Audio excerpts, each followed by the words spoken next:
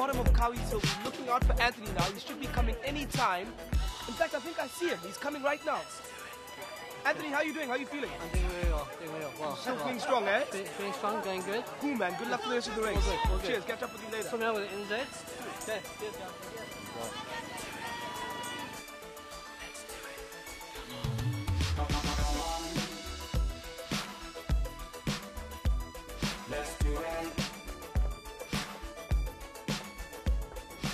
So we are standing here on the corner as we're about to go up Fields Hill, waiting for Nontutuko to come around the corner. We are following her on the live tracker.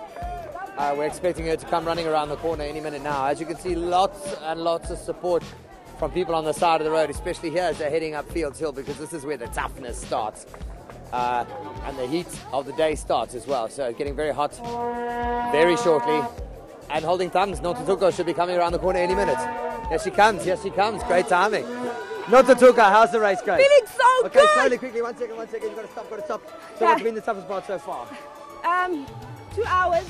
You're making good time. I'm going good time, keeping my pace, but I can't wait till when I get to Drummond, then I know I can push, but I'm just taking it easy right now. All right, you go. Thanks, okay, guys. go.